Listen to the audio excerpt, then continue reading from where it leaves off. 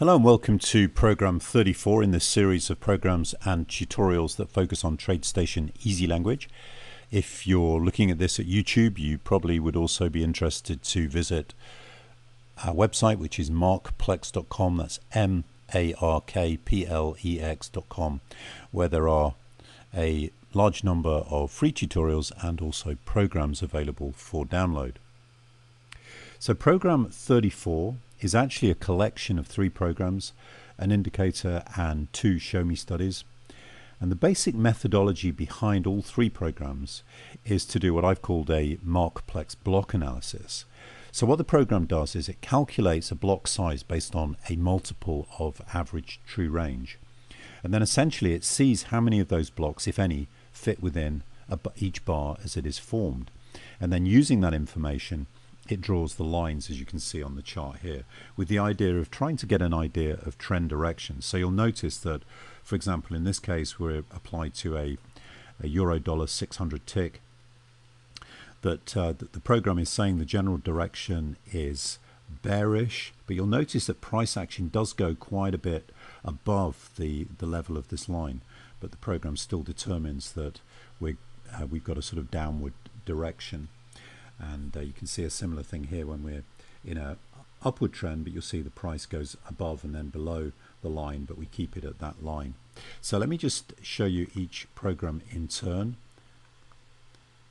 Got all 3 applied to this chart at the moment. I'm just going to turn off the show me studies.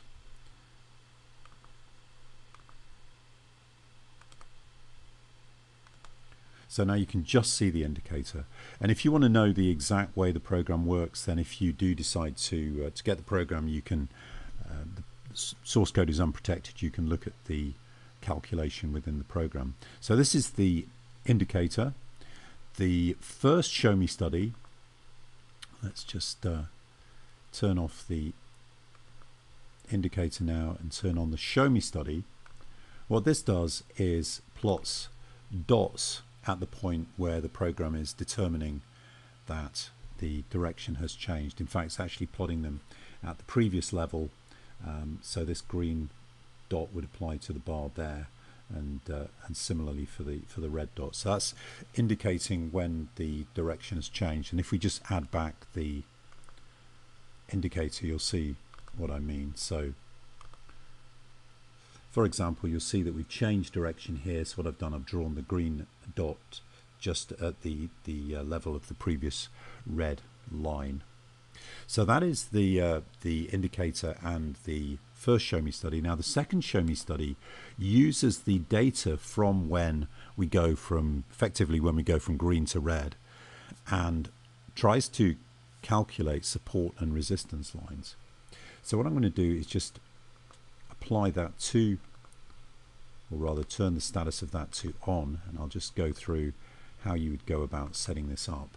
Okay, so what this does is every time there is a change in direction, the program looks at the level that we've just been in and compares that to other levels in an array. And if there is one which is a user-defined tolerance of an existing line, then it effectively combines them and increases the weighting of that line, similar to some other programs that I've created.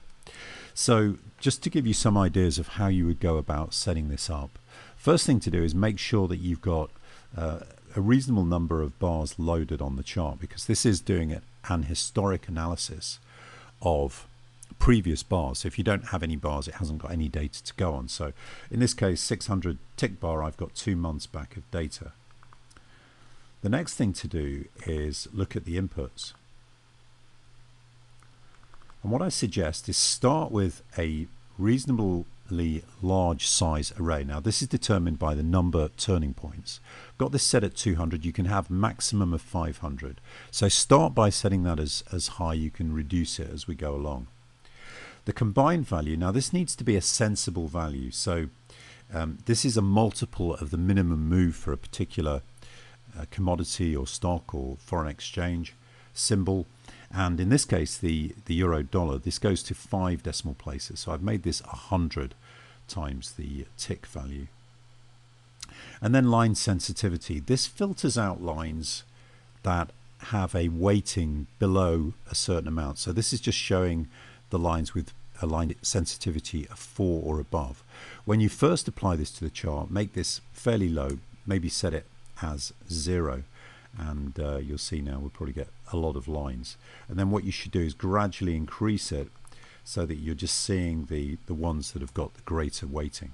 So if we set that to 1, you'll see some of those lines disappear, and 2, some more of them disappear, and so on. And then I think I had it set at 4. So with programs similar to this, often I get people who buy the program and then email me and say, well, it's not looking like it did in the images on your page. Well, the reason for that is you do have to understand these settings and set them up appropriately for whatever symbol you're looking at. Show COMB lines, this just determines whether we see those lines or not.